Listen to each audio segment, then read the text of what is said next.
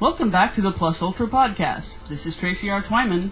Now comes part 2 of our interview with Peter Levenda, author of Unholy Alliance, A History of Nazi Involvement with the Occult, and the brand new 3-part series, Sinister Forces, A Grimoire of American Political Witchcraft.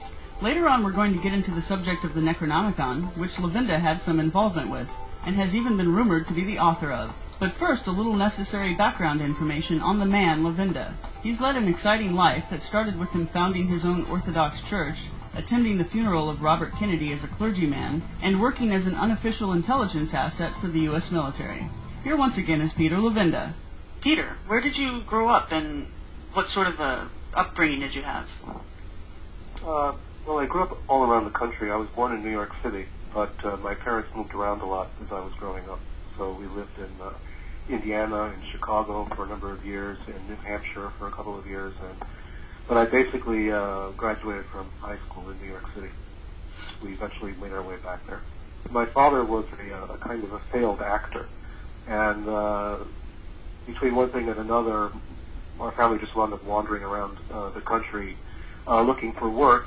And I understand that your father, at one point, was involved in something that has caused you a bit of embarrassment and got you some scrutiny from the government, too.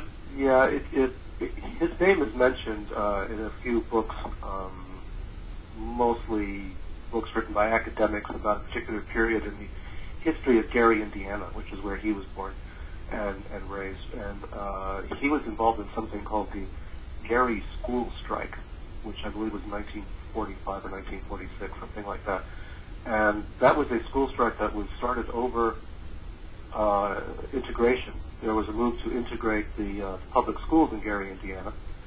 And my father was involved in some kind of debating team at Froebel High School, which is where he was going to school. And he was the president of the Students' Union at the same time. And the debate was over whether or not the schools should be integrated or segregated.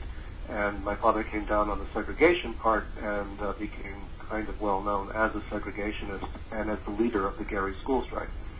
So basically he was a segregationist, and it caused so much furor in the country at the time that Frank Sinatra, who was on his way, I guess, to some gig in Chicago, decided he would stop over in Gary, Indiana, and try to solve the problem to the force of his own personality, I suppose. So he made a visit to the Gary High School auditorium where there was a big meeting on the issue of integrating the schools, and he was not warmly received. He was seen basically as an outsider trying to come in and solve the problems. And not finding very much success there, he went to my father's home to try to convince him to call off the school strike. So you'll find in there's a book out, I believe, that's called The Frank Sinatra Files, which is a collection of the FBI files on Sinatra, particularly during this period, and my father's name is mentioned there a number of times.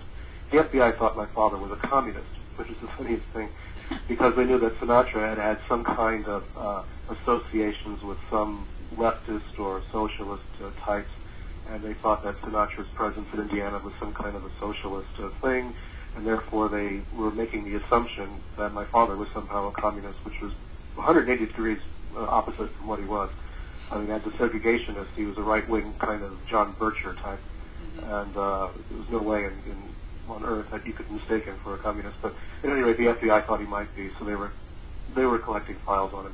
How did your father react to having Frank Sinatra come over to his house? He threw him out. What was his name? Leonard Levenda. Now, I understand around the time you were going to graduate high school, you were staring the possibility of the draft in the face and trying to figure out how to get out of that, and you couldn't afford to go to college to use that as a way out. So you and a friend of yours named Andrew came up with a very unusual idea. Can you explain that to us? Sure. Well, like many things in life, there's always more than one motivation. My friend and I were very involved in religious studies, let's say. I was very involved in studying religion. It had always been a fascination of mine since I was very young. And all forms of religion, including, extreme forms like occultism or mysticism on the one hand, and different religious groups on the other. I would haunt all sorts of churches and temples, whatever I could find, just to get some kind of an idea of what was going on. And I was very religiously minded in my late teens. I was really thinking seriously of some kind of religious vocation.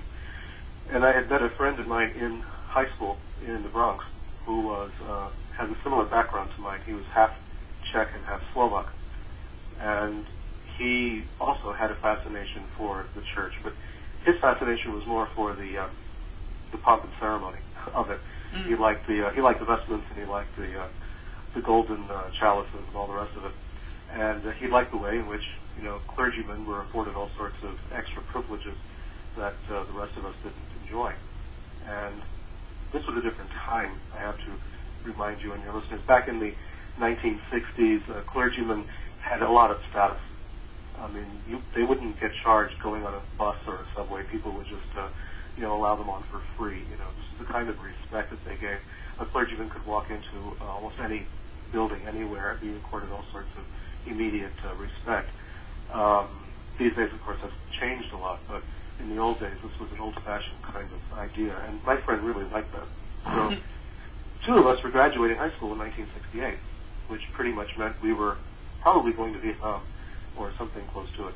And my idea was, why not form a church? Because we knew that clergymen would not be drafted. So we formed a church. We organized a church around a man that we knew who was a bishop from Slovakia who was living as a displaced person in the United States.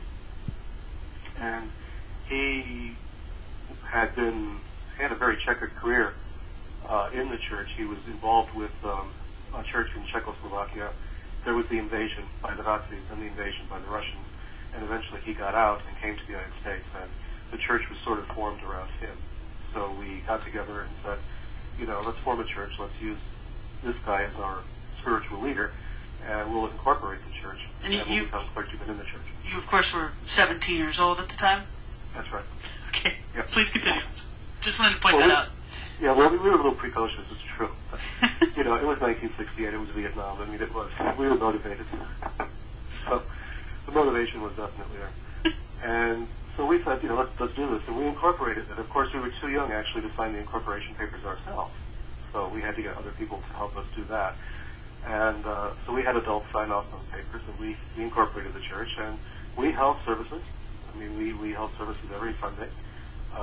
We went and visited other churches in New York City. This was an Orthodox church. Who came to the services?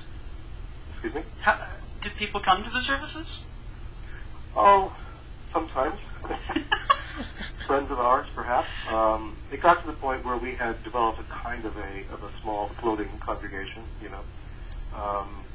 We were intent on doing this the right way, so we were trying to run a legitimate ecclesiastical type organization. I mean, that was the whole point.